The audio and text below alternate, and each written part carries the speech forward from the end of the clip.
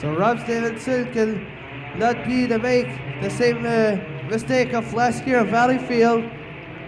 Alors on est à 18 secondes. Rob Stevenson à l'intérieur, mais il a Bobby King à ses côtés. Kaddatz dans le troisième, on est à 9 secondes. Faudra ralentir. 5 secondes, 4, 3, 2, 1. Oh là là! So full speed so far, entering the first turn. Alors qui va will sortir au virage? The leader. Attention, c'est Rob Stevenson dans le wet spot. Stevenson Où est Bobby King? The lead on his side, I think it's Bobby King, yeah. Oui, Bobby King à ses côtés. Alors, fight between number 10 and the number 242 of Bobby King. Alors, on l'attendait, Kaddatz qui est dans le coup. Oh là, Stevenson qui s'est envolé. So side by side, there's Stevenson. Oh, les côte à côte, ponton à ponton. Tight race Quelle between these bagarre. both. Et là, Stevenson a débordé un peu de son premier corridor. Faudra faire attention du côté de Rob Stevenson. Yeah, and we just saw Bobby King tiptoeing a little bit on his Stevenson.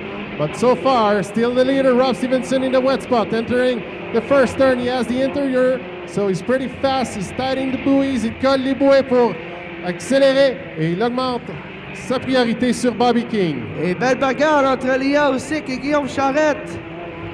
En fait, c'est Tom Huganir dans le Boston Tom Huganir, merci Eric de l'information. Et là, on voit que Stevenson se distance un peu de Bobby King. Mais King vient de s'insérer à l'intérieur. Non, il est resté à l'extérieur. Rob Stevenson is the winner here last year. He's looking for a second in a row in the wet spot. So after 2 laps, he's now having an about 4-second leads over the crush of Bobby King, while Tyler Kaddatz is in third position, but he will have to look behind him for busted prop of Tom Huganir. Oui, mais aussi du côté de Rob Stevenson, il faut qu'il surveille la mécanique. Il est parti avec 2 minutes 49 à faire. Et là, le vent s'élève, il faudra faire attention. Les rafales se sont montrées, on voit que Stevenson a un peu réduit, mais Bobby King se rapproche. Alors on l'attendait cette bataille. Et King reste toujours derrière et on voit que Johnny Douche s'approche de Tyler Kaddatz. There's some blowing wind, the drivers must be safe, but Stevenson still in the lead in front of King. Kaddatz is in third. Bobby King, if he won that race over Stevenson, he will have the second row. So there's a very tight race between those both. Alors Kaddatz, plutôt Bobby King, lui, peut se bagarre avec Donald Leduc pour avoir le 3e corridor. Alors on va montrer le drapeau blanc à Rob Stevenson, lui signifiant qu'il lui reste un tour pour le wet spot de Rob Stevenson. 1 lap to go for Rob Stevenson in the wet spot. So white flag is up, 1 more lap for the leader, Rob Stevenson, who's now having good lead over Bobby King, the crush, and the other one, Kaddatz, in front of Huganir. On tente de s'approcher, mais elle, c'est des points pour la consolation. Alors, un demi-parcours à faire pour Rob Stevenson in a wet spot.